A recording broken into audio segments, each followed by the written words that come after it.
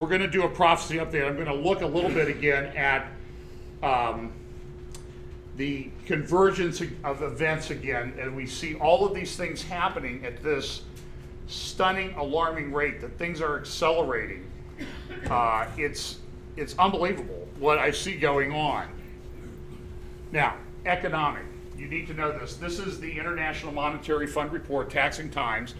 This was reported a few weeks ago in Forbes magazine, hardly a wacko publication or someone out there on the fringe.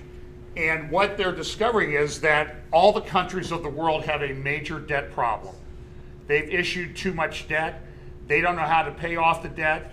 And the only way that they can figure out to pay off debt is to tax things. The problem, folks, is that if you taxed all of the richest people on the planet, like Peter,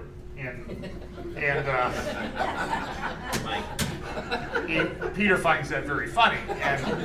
But if you taxed the wealthiest people, like if you took the Forbes 400 or Fortune 400 richest people on the planet and taxed them 100%, took everything away from them, you would be able to run the United States government for about 2.5 months.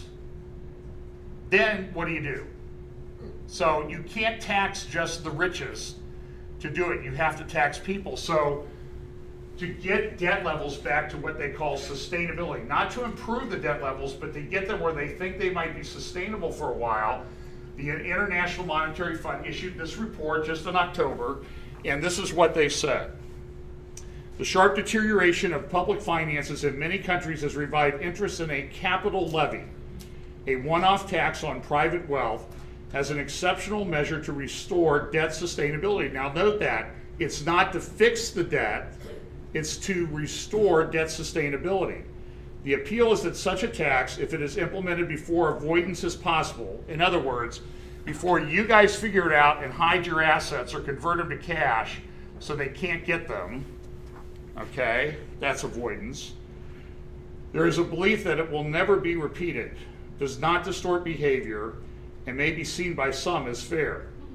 There have been illustrious supporters, and until he changed his mind, Keynes is one of them. The conditions for success are strong, but also need to be weighed against the risk of the alternatives, which include repudiating public debt or inflating it away.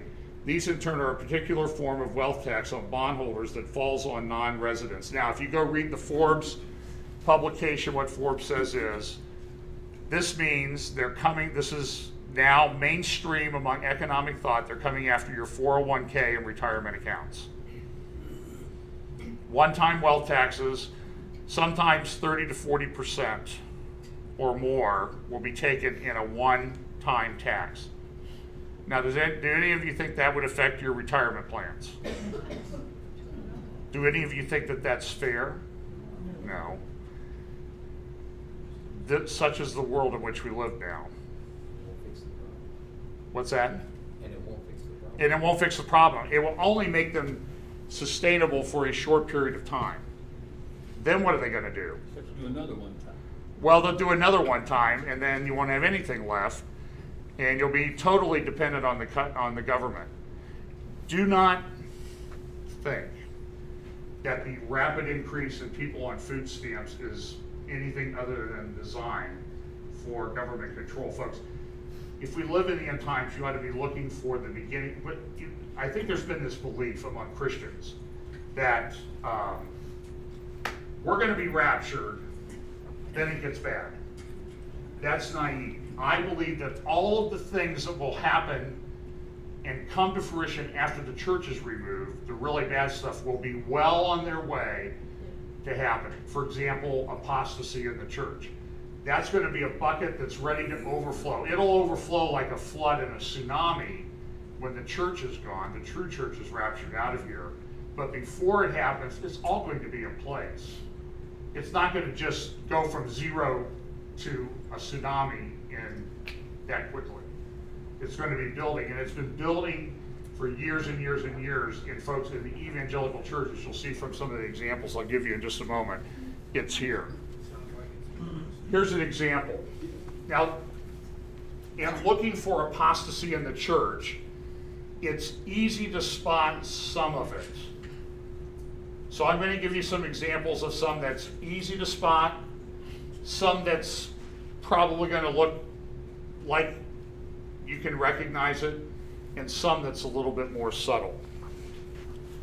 This is Bill Johnson. He's pastor of Bethel Church in Redding, California. He is one of the New Apostolic Reformation apostles. This is one of the men when Todd Bentley, that tattooed goon now in South Carolina at the old Heritage USA, the Jim and Tammy Faye Baker place, when he was having his Lakeland revival, Bill Johnson was one of the ones that went there with John Arnott. He was one of the big proponents of the Laughing Revival that went through the Vineyard movement and the Charismatic movement worldwide. It really was based on Kundalini Yoga, by the way. Kundalini Yoga practitioners who saw it said, well, that's what people in Kundalini Yoga do. And you can't distinguish between the two. He and Peter Wagner used to be the president of Fuller Seminary, and another of these other New Apostolic Reformation people went to Lakeland and they blessed Todd Bentley's ministry. You can watch the video on YouTube. And I've played it in here, and they said, this man's going to have a great ministry. 4 days later, Todd Bentley lost his wife and ran off with his mistress. He married her, and now she's prophesying with him in meetings down at Morningside Ministry, Rick Joyner's place there at the old Heritage USA. He's written a book called On Earth as It Is in Heaven, but he believes that there will be a great end time revival, that he will be one of the apostles that leads that, and that we live in the Elijah generation, and he's one of the ones who's going to be like Elijah. Now, one of the things that they have a Bethel School of Supernatural Ministry, and they take trips. And one of the places they go is they go to graveyards. For example, here's a picture of Bill Johnson and some of the Bethel School of Supernatural Ministry attenders at the grave of a charismatic guy in England named Smith Wigglesworth. Okay? And what they are there to do, just like this one, is they go to graveyards, lay on the graves, and they get impartations of the spirit of the person who's dead. This is necromancy, spiritism, clearly prohibited by Scripture. Okay? This is easy to spot. Here's a picture of Benny Johnson, Bill Johnson's wife and fellow prophetess, at the grave of Charles Finney up in, you know where his grave is? Oberlin, Westwood Cemetery in Oberlin. He was the president of Oberlin College. Now, many people say Finney was a great evangelist. He was one of the guys responsible for the revival that took place in the Second Great Awakening. And this is his grave there at Westwood Cemetery in Oberlin, Ohio. He was president of Oberlin University for a time. And one of the area that probably was most affected by the Second Great Awakening historically in the United States, it started about 1790. Finney came on the scene. It was a lot of United Methodist or Methodist circuit rider preachers that got it started. It then went to Finney about 1825 to 1835, and it was really centered in western New York. You know, Buffalo was up here, Rochester, Syracuse over here. These are the Finger Lake regions. It was so effective that area of New York was called the burned over district, meaning that there was no fuel for any further revival fire because everybody had gone through the Second Great Awakening. And those county boundaries. Those are county boundaries, yeah. This is the white area here is New York State. You know, Albany would be over here. I think Syracuse would be right here. Rochester was right on the eastern edge of the burned over district. Finney was a heretic. Finney did not preach or believe the gospel. You will hear many revivalists say that they follow Finney. Finney based things on emotion. He thought people could become perfect, but he did not really believe in the finished work of Jesus Christ on the cross. And so people have lost the history of what Finney really taught. And a lot of people now teach that Finney is okay. He was not. He was a rank heretic. He was based in Oberlin. Then in 1835, he became president of Oberlin College. I believe he was the second president of that institution, which now is, as you know, one of the most left-wing institutions on planet Earth. And if you don't know that, now you do. Very, very liberal college. And he was president there for about 20 years and then passed away. That institution was started by, I think it was the Second Presbyterian Church in Elyria, Ohio. And what they wanted to do was they wanted to build what they called then a New Jerusalem, a city of God in the wilderness. So they went out to Oberlin and they started this college. They wanted to build something like the kingdom of God on earth. Okay? So that's a little sidetrack. But look, folks, it's this sign that people that go to Reading to Bethel Church are seeking for is what Jesus referred to as an evil and adulterous generation seeking for a sign. They look for that. As he said in verse 4 of Matthew 16, an evil and adulterous generation seeks after a sign, and a sign will not be given it except the sign of Jonah. What happened at the time of Jesus' first coming is repeating itself at the time as we get close to the time of Jesus' second coming. It's happening in many ways. People are looking for a sign, an experience of some kind. And you will hear fellowships of churches now talking about we need to have more experiential theology. I can show you that in a publication. That is not biblical. Now, how does it, so we've seen one instance where it's very, very easy to see. How about an instance where it's not? I'm sure that some of you have seen these books, and your friends have read these books, and maybe you've read these books. One is by Pastor Steve Berger, a Calvary Chapel preacher, I think somewhere in the Midwest. Have Heart, Bridging the Gulf Between Heaven and Earth, and then this Heaven is for Real, a little boy's astounding story of his trip to heaven and back. Now, these have received the endorsement of many well-known evangelical leaders. They're sold in Christian bookstores. I would be extremely surprised they're bestsellers if they're not sold at the Lifeway store over there in Polaris. I would be surprised if they're not in most Christian or most bookstores and churches in the Columbus area.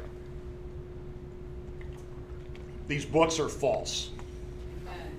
This is not biblical. Not biblical. The only example in Scripture of someone communicating with a real dead person was Saul with Samuel. And that was probably allowed supernaturally by the Lord. If you think you're communicating with a dead relative or a dead person, you are communicating with a demon. Demons are very clever. They will fool you. And you see this guy on TV, I can't remember his name. He's been on Oprah, you know, he's the guy who always communicates with the dead and everything. That guy's demonic. Avoid him. Avoid that type of thing. So this is one, though, but it becomes very mainstream, and it's a little more subtle. I mean, look at that cute little kid. How can you hate that cute little kid? Wendy? John, there's a passage in Luke 16 that's recently stuck out to me.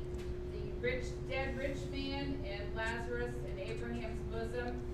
And the story is that Lazarus, the rich man, is burning in hell, and he wants Lazarus to come and drop his finger on his... Right, and Lazarus is also dead, although, right? Yes. Okay.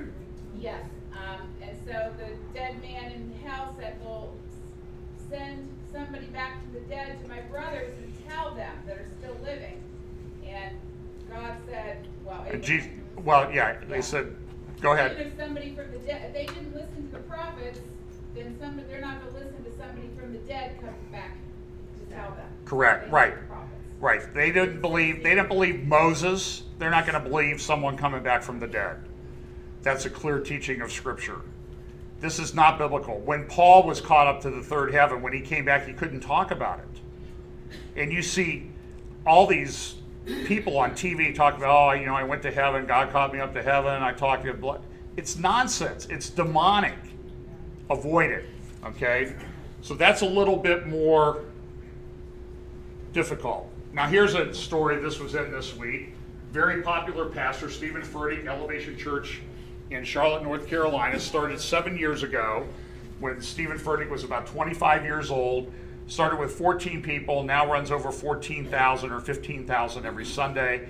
They have a whole bunch of different campuses. They have internet satellites. There's one in Cincinnati. There's one up in Norwalk, Ohio, where people meet and watch the services on Sunday. And he's nominally Southern Baptist, but you have to listen to this. This is an aerial picture of the 16,000 square foot home that he's building in Charlotte. He has no board that he's accountable to at the church. It's mostly other pastors. And I want you to listen to this quotation of scripture from Perry Noble, who is one of the board members that gets to appoint his salary. Okay?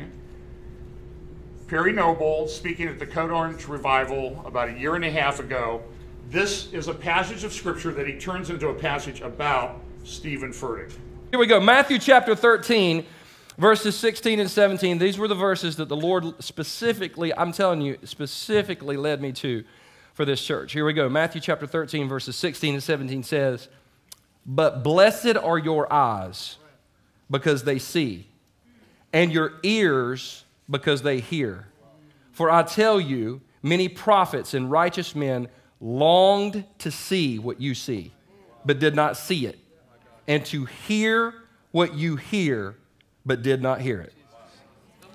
Elevation Church, you're blessed. You are blessed. Blessed because you know the scripture? No, you're blessed because Stephen Furtick is sitting here and is your preacher. That's exactly what he meant when he said that. Here's what the scripture says: "But blessed are your eyes because they see, and your ears because they hear. For truly I say to you that many prophets and righteous men desired to see what you see and did not see it, and to hear what you hear and did not hear it." Now that's the follow-up to a prophecy that Matthew talks about from Isaiah that says this, the preceding verses. In their case, the prophecy of Isaiah is being fulfilled. The disciples came to Jesus. "Why do you speak in parables? Why don't you just speak clearly?" And he says, okay, this is because it's a fulfillment of prophecy. "You will keep on hearing, but will not understand. Your heart, you will keep on seeing, but will not perceive. For the heart of this people has become dull. With their ears they scarcely hear, and they have closed their eyes. Otherwise they would see with their eyes, hear with their ears, and understand with their heart, and return, and I would heal them." That's from Matthew chapter 13, quoting the prophet Isaiah. But you see how he turns that into a passage about this pastor, this money preacher who's now building this massive home down there in Charlotte, North Carolina.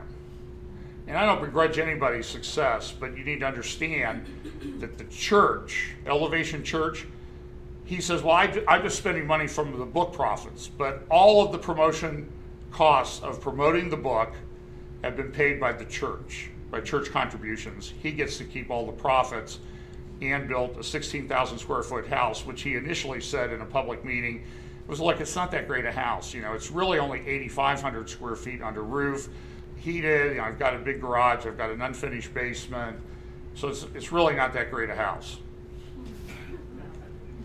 They've lost their ability to reason. It will get worse. In 2 Thessalonians 2, it says, "For this reason, God will send them a deluding influence so that they will believe what is false, in order that all may be judged and who do not believe in the truth but took pleasure in wickedness." I'm going to show you a couple examples of this. One from, and I'm pretty sure I got all of the words edited out. I apologize if I did. I went over them and over them and over them. This is from Bill Maher the other night. Al Sharpton, Valerie Plame, Michael Moore, Bill Maher, talking about Christian fundamentalism and Islamism. Okay, now watch what happens. Valerie Plame will lead in. He says, Bill Maher was saying, Islam is different. They have people, they have suicide bombers. I mean, I saw a card this morning on the internet. was somebody holding up a blank sheet of white paper and said, number of Jewish suicide bombers. Okay? So watch this discussion. It's only a couple minutes long. Okay. Yeah, but now you have Christian dominionists that are just as extreme. Do they have a whole farm system? Do they have websites? Show me the country that has the Christian fundamentalist training camp where they're on the monkey bars. This is not just the same. One is herpes and one is cancer. Bill, I have to disagree with you. Look at what there is a Christian dominionist, which is I put air quotes around Christian, but they have a they want to make a theocracy, and they have infiltrated the officer corps. Yeah, you're looking at me. Yeah, I am. I'm asking who they've killed or who they've threatened. I can guarantee you that right now there are Christians out there tonight that want to kill you and me. Yeah, but they don't. You see, I think you're making the argument that Islam is religion, or is that something else? Yeah. I mean, a lot of that is the culture. A lot of that is where you are. I don't think that's you. You have all kinds of Muslims that have denounced some of the terrorism. I don't think that is Islam. I think that is the distorted use of some, just like they are in any other religion or atheist. Right. You know, so you have disparity of power. But I could. Bill, you bring this up. You bring this up a lot, though, and I'm just wondering. I mean, you seem to be. You've talked about this now for years. You've quoted from the Quran. You're right. I mean, you're very passionate about this. Because it's a singular threat. You know, Obama was asked, I think it was by George Clooney once, what keeps you up at night? And he didn't want to answer the question, and he asked him again, he demurred, and he finally said, Pakistan. Why Pakistan? Why is it the one thing that keeps a president up at night? Could it be because there's the one country that's Islamist that has nuclear weapons that's crazy enough to use them? Well, beyond that, it's not because of it's Islamic, but it's a country that is imploding. You have the security services are deeply infiltrated by Al-Qaeda, and yes, they have nuclear weapons. That delusion we can kind of see. Now, you need to be aware of this. This is called the Cana Initiative, C-A-N-A Initiative. And it is creating a healthy ecosystem for connection among emergence, progressive, missional Christians. In the evangelical church, you hear the word missional all the time. Peter, did you ever, Mike, Peter, you guys went to seminary. Did they ever use the word missional when you were in seminary? It's a new word, folks. It has a meaning. It's part of this emergence Christianity. We're going to build the kingdom. We're going to make this a better world. Listen to what their initiatives are. The Cana Initiative seeks to translate critical thinking about the past and present into creative collective action for the future. And to do so in a spirit that is positive, irenic, that means dominated by peace, sympathetic, and generous. In this way, the Cana Initiative seeks to support and encourage what is often called emergence Christianity. We welcome people from a wide spectrum of theological, political, and ethnic traditions, except people who are going to call us on the fact that we're way off base biblically. We encourage a wide range of ecclesial structures, except people that really want a biblically based ecclesial structure. The Cana Initiative sees the diversity as a sign of health and vitality. The Cana Initiative brings together innovative leaders from all streams of the faith to collaborate in the development of new ways of being Christian, new ways of doing theology and living biblically, new understandings and practices of mission, new kinds of faith, communities, new approaches to worship, and spiritual formation, new integration, and conversations and convergences and dreams. Dreams, everybody's dreaming. The Cana Initiative participants share a sense of exploration, creativity, challenge, and opportunity in this pivotal and dynamic moment. Because we are rooted in a generous Christian heritage, we are eager to collaborate with people of other faiths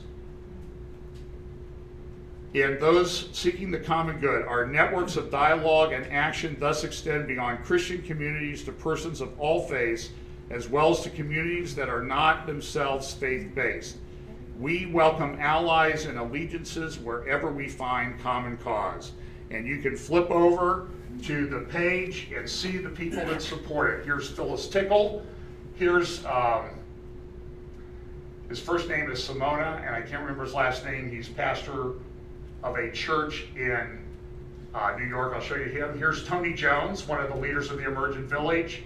Spencer Burke used to be with Mariners Church in California.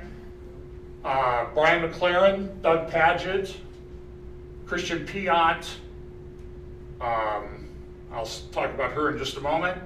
And of course, one guy who always said, I'm not part of this emergent stuff. I'm not an emergent. Rob Bell.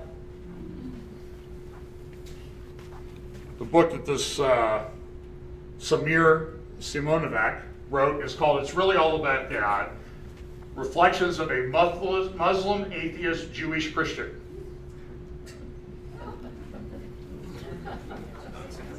And then Brian McLaren, of course, and Doug Padgett are the two leaders. And the other one is a lady named Stephanie Spellers, Reverend Stephanie Spellers, from the Episcopal Diocese of Long Island. And this is on her Facebook page, Hello History at Stonewall Inn. And what does that mean? This is from June 26th. What happened back in June? Supreme Court decision on gay marriage. What is Stonewall Inn? That's where the Seminole, supposedly the New York City cops went in and killed a bunch of gay people. And it was a rallying point for the beginning of the gay rights movement in the United States. It's in New York City on the, I think down in the East Village. And so she is here saying, praise the Lord, gay marriage is okay. This is one of the three people identified as the leader of the Cana Initiative. Okay? And people will celebrate. Exhibit 3, or 4, or whatever I'm up to. The Mosaics Conference, 2013, November 5 and 6, takes place on Tuesday and Wednesday in Long Beach, California. It will be held, the Multi-Ethnic Church Conference, sponsored by Fuller Seminary, Leadership Network, Gordon Conwell, on and on and on, all the people that are involved in the emergent church movement. It's being held at this church. You see the labyrinth in the courtyard of this church? What church is this? Grace Brothers. The Long Beach Grace Brethren Church, folks. Wake up. This is acceptable in the Fellowship of Grace Brethren Churches. Do you understand how far we've gone, folks? Do you understand how dire the situation is? It is time to follow the admonition of Jude and snatch some people as if you're snatching them out of the fire. That's how bad it is. Labyrinths, mosaics conferences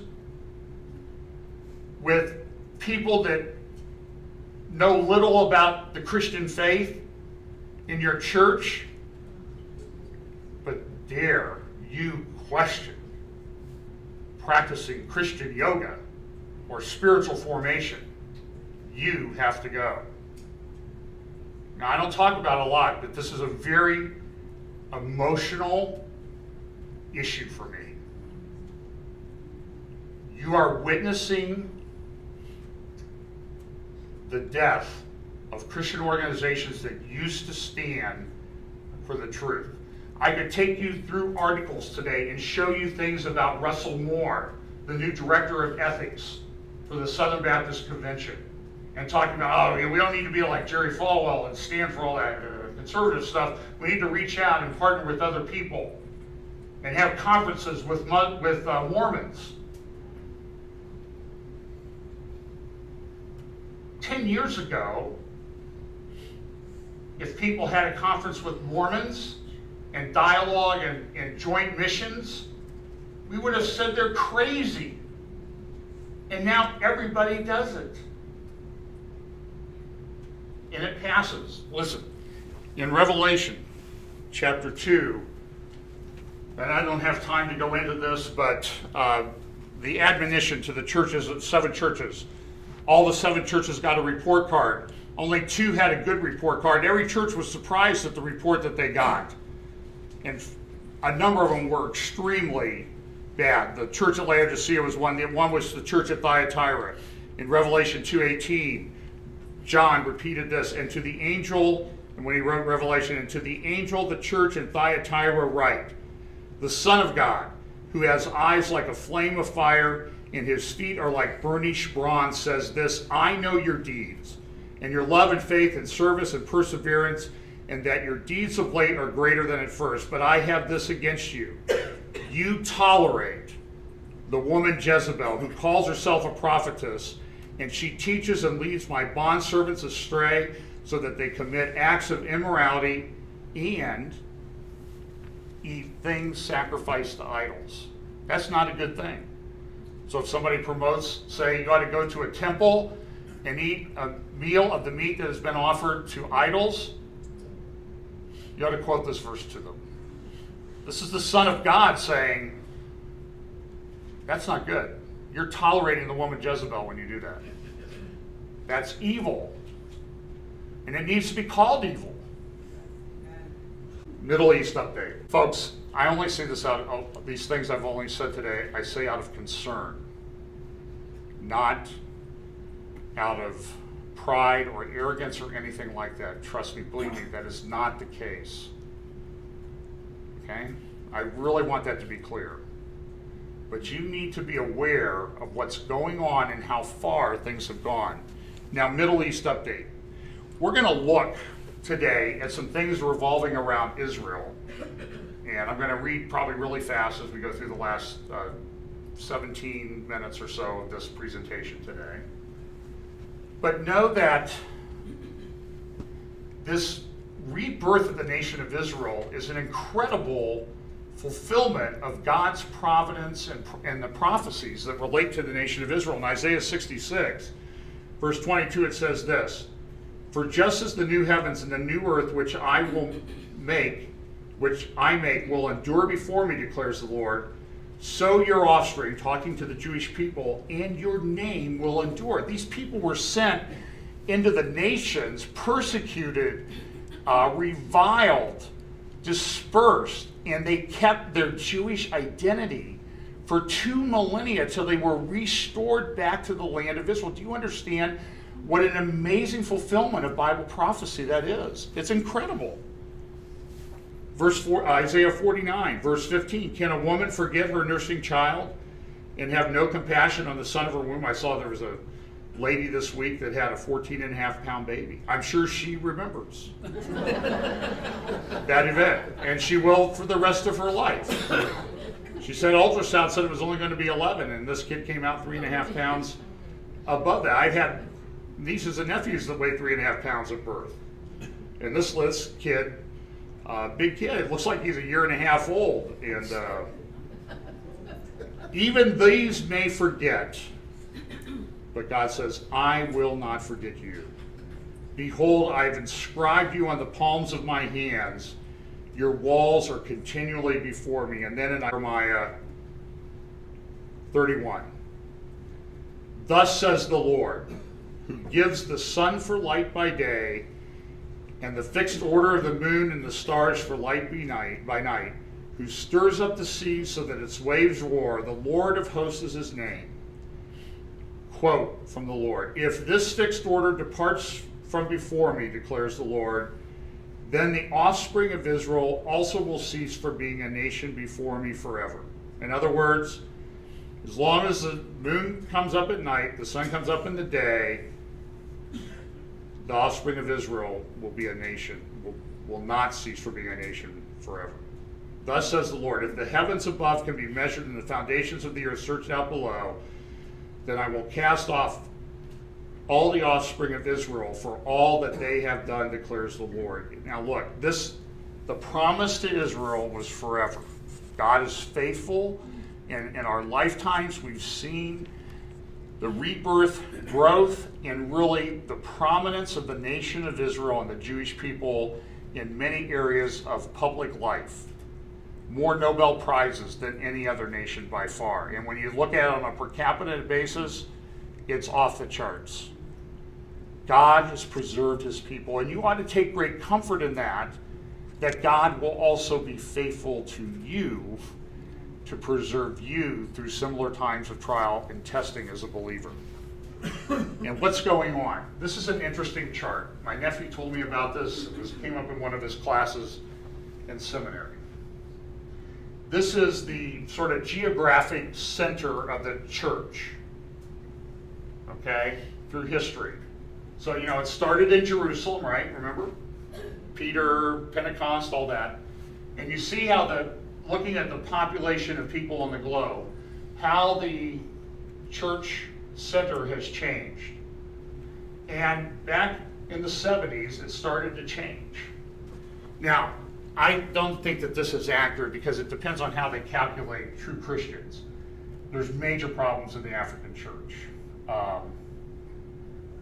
I read about a Nigerian bishop who has multiple mistresses and it currently has 10 women pregnant at the same time, who's a bishop in a Nigerian church.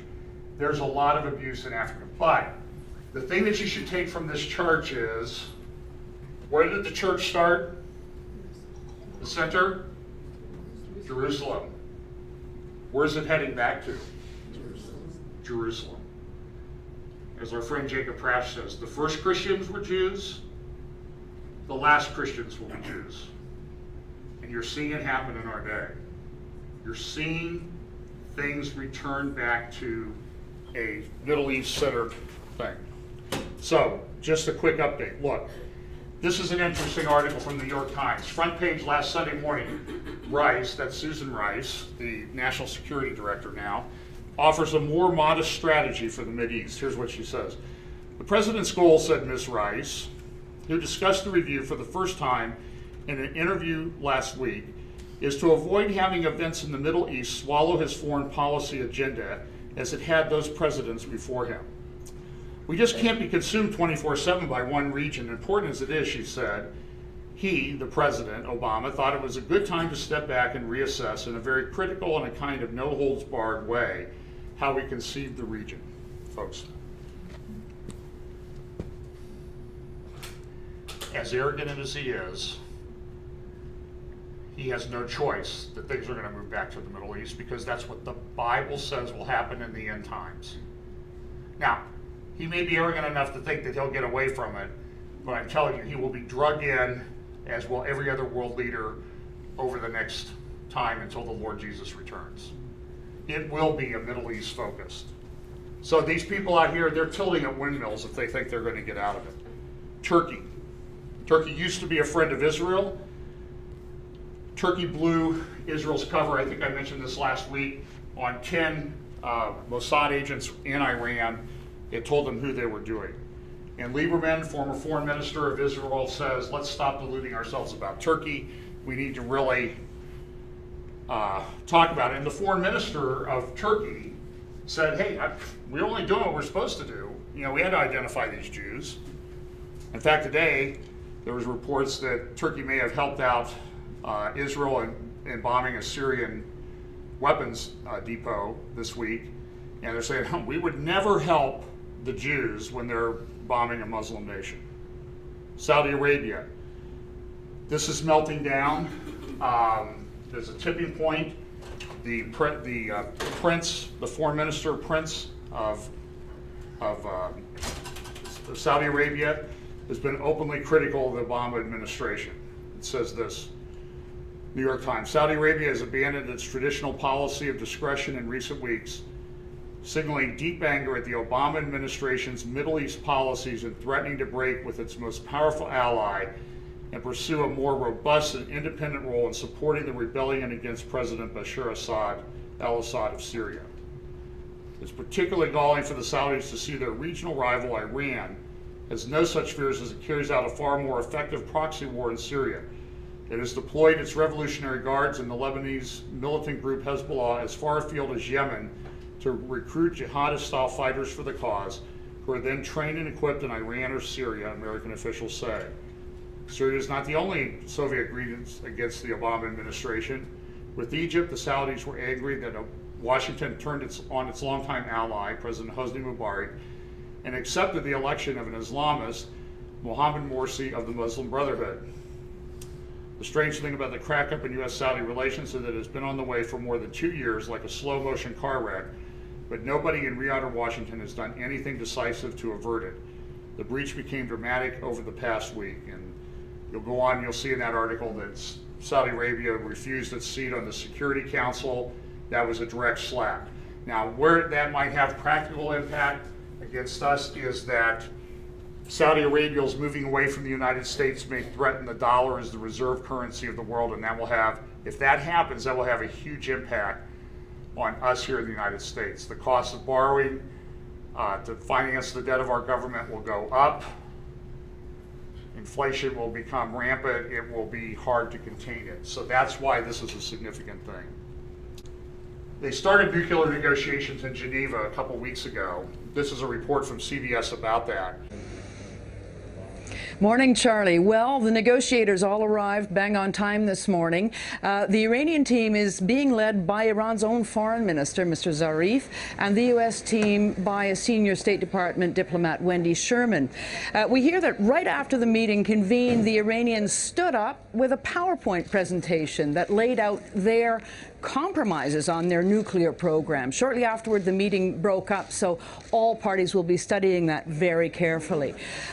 You mentioned that Rouhani has changed Iran's tune, really. That's unmistakable, not only with that landmark phone call with President Obama, but also he's been pushing back at the hawks at home. He's told the Revolutionary Guard Corps, the very anti-Western military force, to back off, to stay out of politics. He's been backed in that by Iran's supreme leader. So this is an administration that wants to deal. However, it comes down to how badly do they want those sanctions lifted, and what are they willing to give? We should know sometime in the next 48 hours. Charlie and Nora? Thank you, Liz. At least they're talking. The deception that is rampant in our world, that they would trust the Iranians in anything, is just, it's unbelievable. It's almost beyond comprehension. But I suppose as we get closer to the end, we should have lower expectations of rationality from non-believers. I just think because the delusion is going to become so strong, I hate to say that, but I think it's going to happen. But you know, folks, if that's the case, and you have all these churches that want to partner with all these non-believers to do good things, what's the result of that going to be? Is that going to propagate the gospel? Or is it going to water it down? It's going to water it down to the point where you won't even recognize it. That's what's going to happen. Now our next breaking story. Iran has long denied that it is directly involved in the Syrian civil war, but that, as you are about to see, is a lie. Tonight, CBS News has photographic proof that Iran's elite Revolutionary Guard is engaged in combat alongside Syrian forces to put down a popular revolt that began 2.5 years ago. Here's why it matters. A human rights group reported today that the death toll there has reached 120,000, including nearly 43,000 civilians. And the State Department is telling us 1/3 of Syrians have now lost their homes, the equivalent of 100 million Americans being displaced. We've seen rare pictures of Iranian advisors in Syria before, but we haven't seen them fighting like this. Elizabeth Palmer has the proof. Here they are, members of the elite Revolutionary Guards on the front lines of Syria's civil war. In this scene, the Iranians are taking the Syrians out into rebel territory on a reconnaissance mission. But what the men don't know as they get into position is that the rebels have spotted them, and they've prepared an ambush. These are the rebels. They filmed their own offensive, and once they start shooting, the Iranians realize they're in trouble, running out of ammunition and pinned down by enemy fire, outflanked. Suddenly, the camera goes to black. The cameraman and Commander Haidari were killed, and both were mourned at elaborate funerals back in Iran.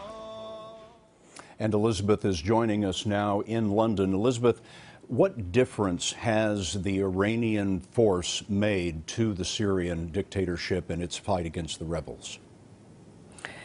Well, it's been decisive. Not only have Iranian-backed militias turned the tide of fighting in the government's favor in several key battles, but also this year alone, Iran has lent Syria more than $3.5 billion to buy oil, without which the country probably would have collapsed by now. An eye-opening story. Elizabeth, thank you very much. Iran is clear. There's proof, video proof now, that Revolutionary Guards are in Syria conducting war and operations. Here's an article from Caroline Glick, and I'll just quickly go through this in the last few minutes. Obamacare victims in Israel was in the Jerusalem Post on Friday. And you need to look at this again in the context of the Bible, which says that Israel, Middle East will be the focus of things in the end time. All throughout the Bible, the prophets dealt with nations in and around, touching on the nation of Israel. Now, all those prophecies sometimes have a future fulfillment to them.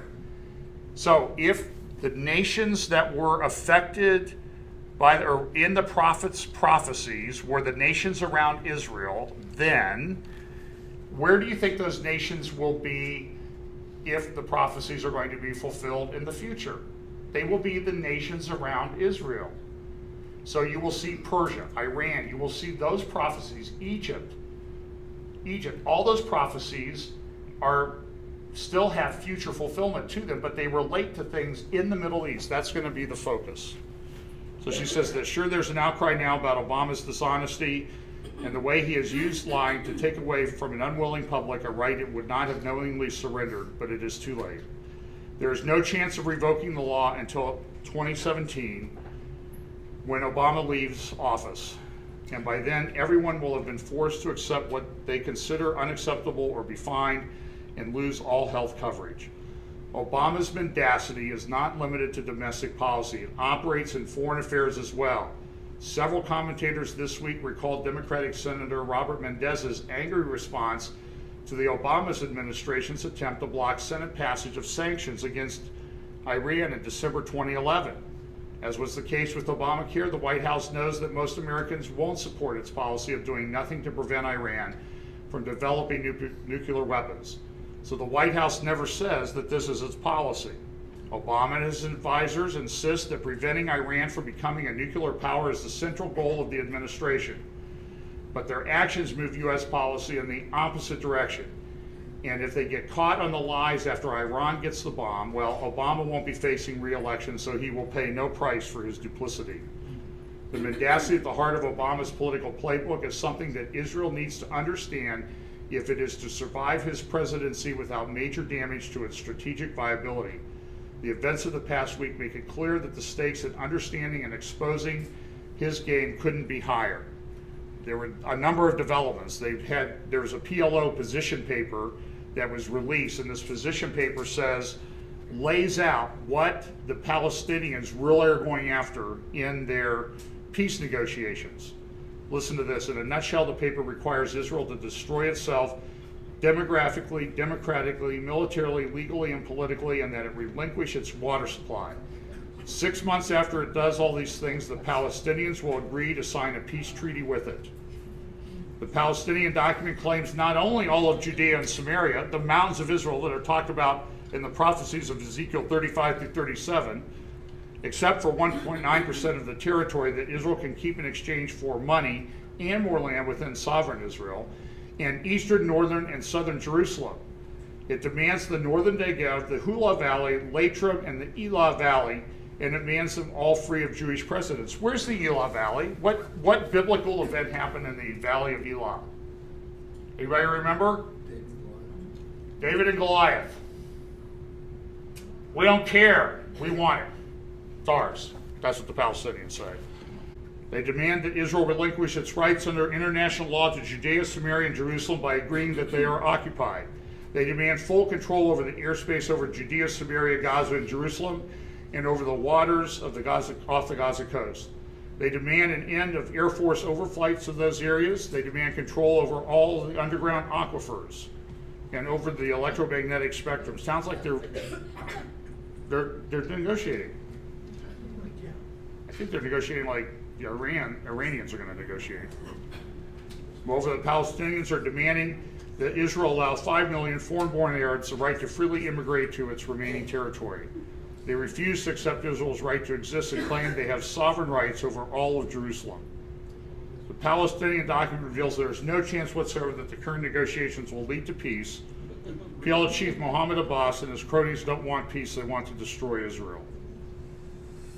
And they're talking about if you don't agree to this, we're going to do another intifada. And yet, in light of this, there are people, this was some articles, Jim Fletcher, great columnist, writer on this topic. He's been dogged on the growth of Christian Palestinianism, has Paul Wilkinson, talks about Lynn Hybels, the wife of Bill Hybels, founder of Willow Creek, her participation along with other so-called evangelicals at the Christ at the Checkpoint Conference, another one coming up here in March of 2014, and this belief that Israel is the cause of all the Palestinian problems.